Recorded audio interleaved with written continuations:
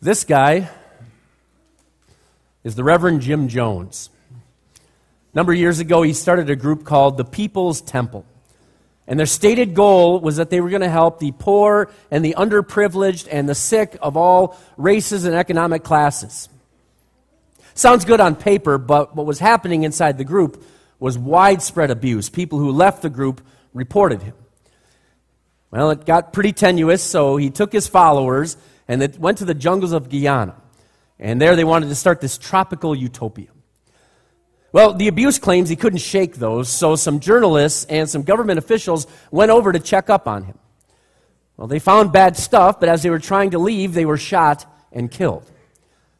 And following that, Jim Jones and 931 followers, hundreds of which were children, drank Kool-Aid that was laced with cyanide, and they all died.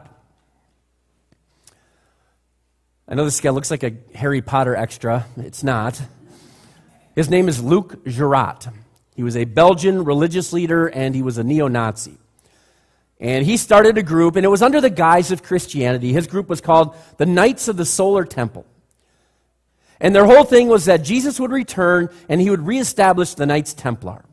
Now, they believed a lot of wacky, crazy things, but it really wasn't dangerous to anybody until, in 1984, members of this group, including Girard himself, feared that one lady had given birth to the Antichrist, so they killed the child. And not long after that, pretty much the whole group, including Girard himself, committed suicide. If you believe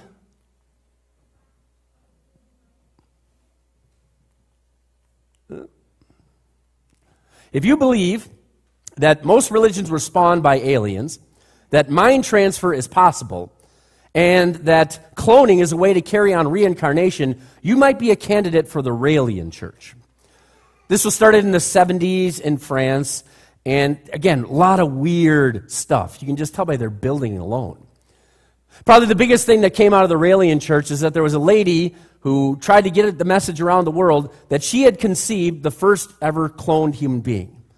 And I'm not quite sure how that even works. One more. Marshall Applewhite was the leader of a group known as the Heaven's Gate cult. They believed that the earth was going to be recycled, meaning everything was going to be burned up. And the only way to escape it was to hitch a ride on the Hale-Bopp comet that was coming near Earth. So when it got close enough, Applewhite and his followers, in shifts, drank a bunch of poison in a California mansion, and they all died. And when authorities went in, they found people all wearing the Nike shoes and having armbands that said Heaven's Gate awaiting. Now, sadly, we could go on and on because every year there's a group or a sect or a cult that does weird stuff or does atrocious things. And I don't know about you, but I read about these things and one question comes to mind. How? How in the world could someone get caught up in this? How could rational people be duped by these guys who are obviously whack jobs who are just completely out of their mind? How could a sane person throw in with stuff like this? Mass suicide?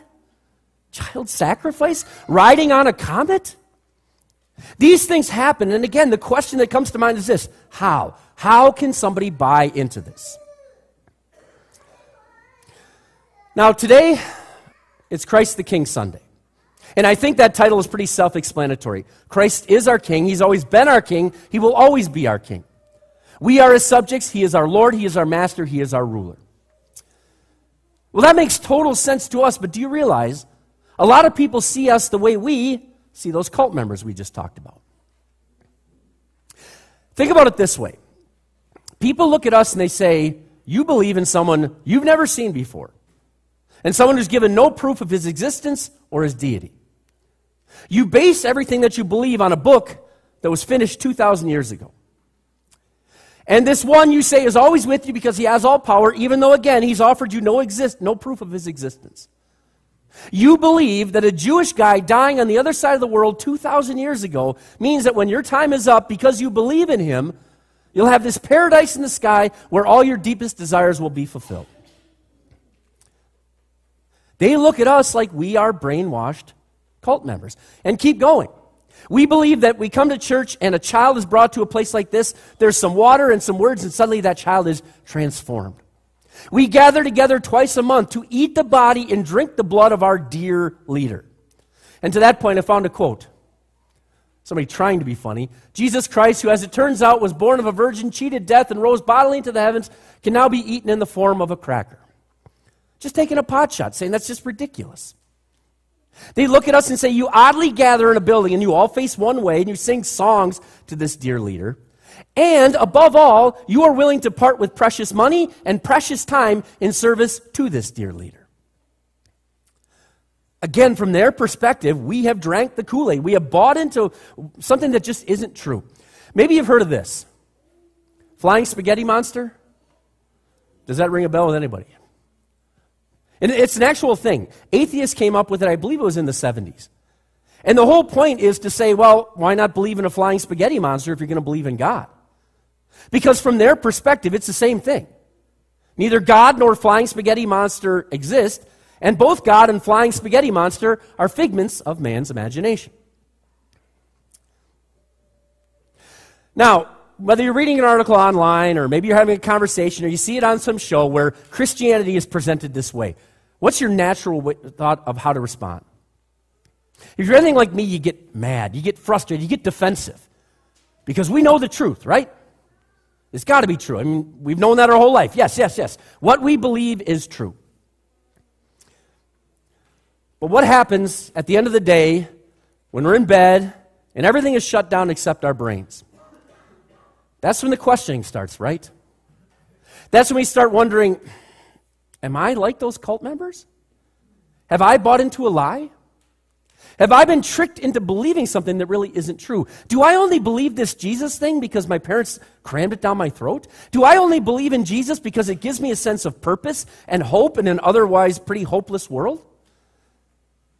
Am I just like those people that we talked about before? I don't like to admit it, but at times I have those questions. They may not last long, but they're there. And I know that you're not really that different. So, do you need a shot in the arm that you haven't been duped? Do you need a reminder that what you hold to is the truth? Do you need the encouragement that you aren't some brainwashed cult member who's just believing something because somebody told you to believe it? Do you want to hear more about Christ, your King? Well, if that's you, then there's good news for you. And that good news comes straight from our Lord. We're in the book of Daniel. And in the book of Daniel, God gives Daniel short and long-term prophecies. A lot of the short-term ones, they were fulfilled pretty quickly, but the one we're focusing on is a long-term prophecy. It deals with the end. It deals with Judgment Day. So what does Daniel say? He says, "In my vision at night I looked, and there before me was one like the Son of Man coming with the clouds of heaven." Okay, so who is this? Well, Son of Man, Jesus uses that phrase over 80 times to refer to himself in the Gospels. He's stressing that he's not only true God, but he's also true man, able to go to the cross for us. And the part about coming on the clouds of heaven, Jesus said this in Matthew. "I say to all of you, from now on you will see the Son of Man sitting at the right hand of the Mighty One and coming on the clouds of heaven." So God is making it clear to Daniel and to us that the one that Daniel sees in this vision, it is Jesus, the Son of Man, riding on the clouds. Okay, keep going. He, Jesus, approached the Ancient of Days and was led into his presence. Now, Ancient of Days, you can probably figure out what that means. It's just stressing that God always has been, he is now, and he always will be. And it says that he, Jesus, the Son of Man, was led into his presence. And that's a huge point.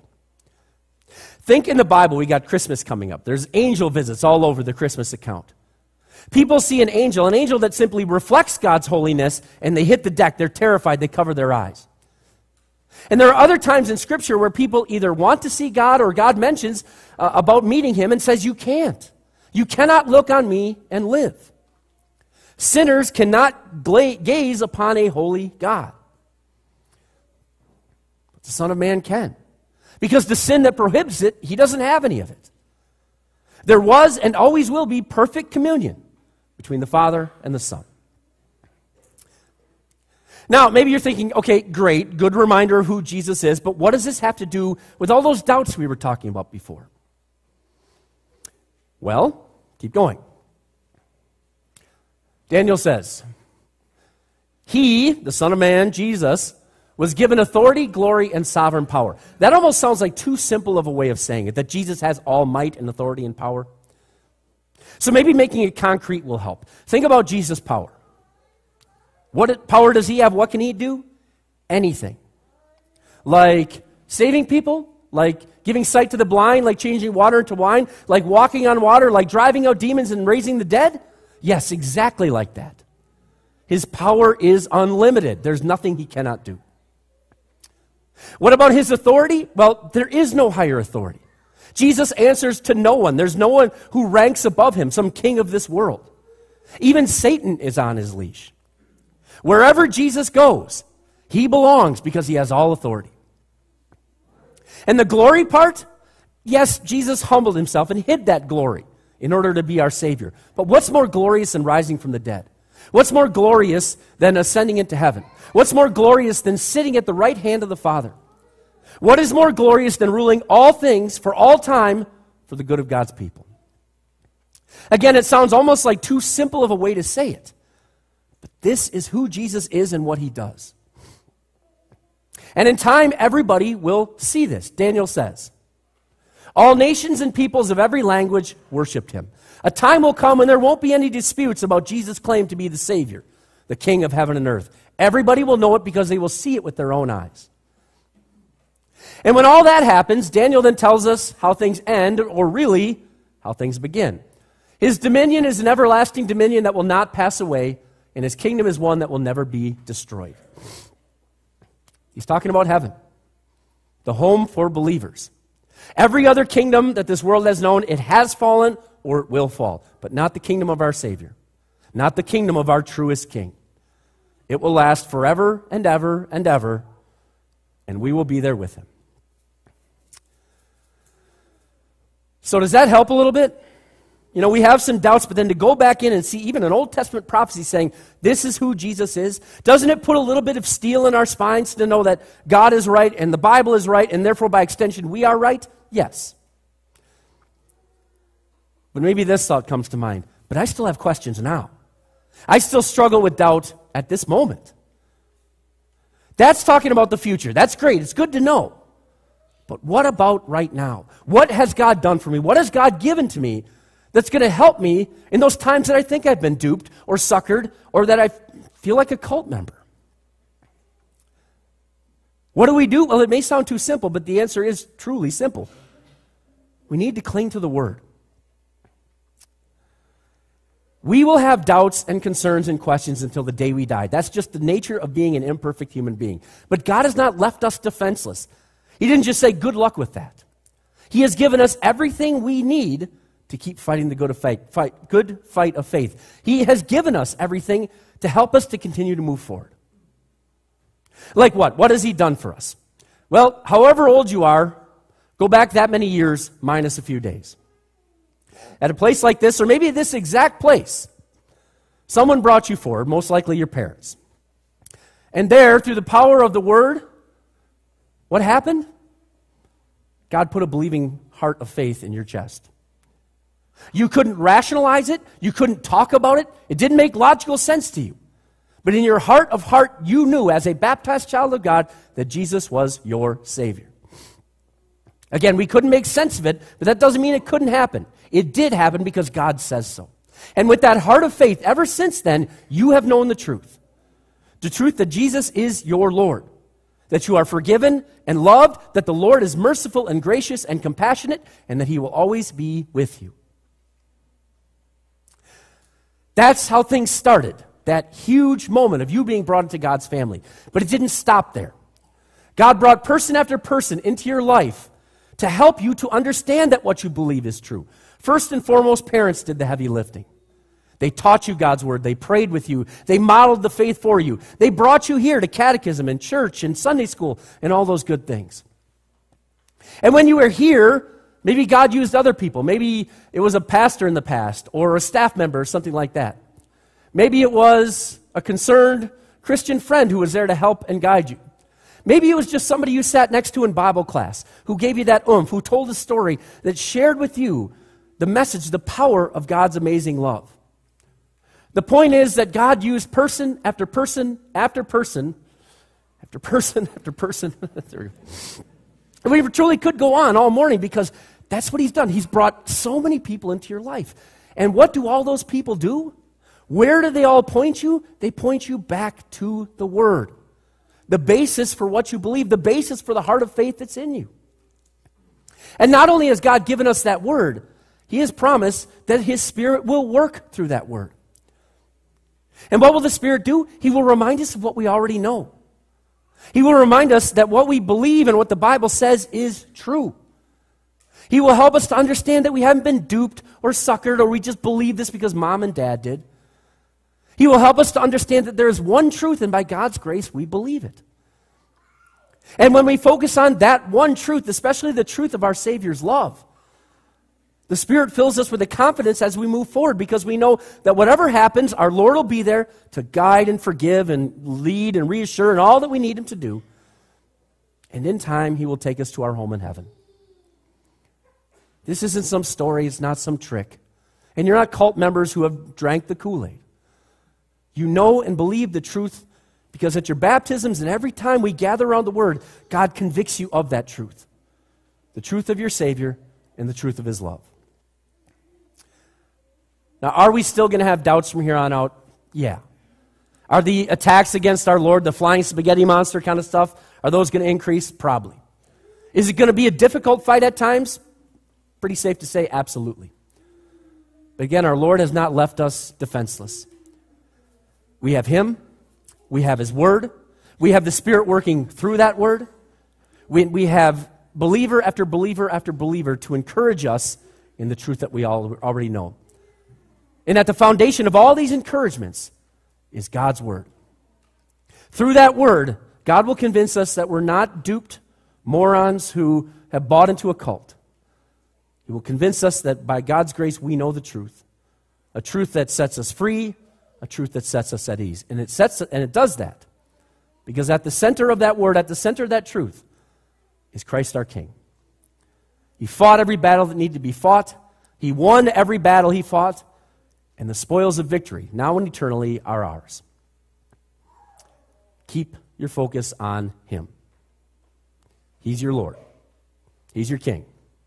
And being with Him, you never need to be afraid. You never need to doubt. Amen.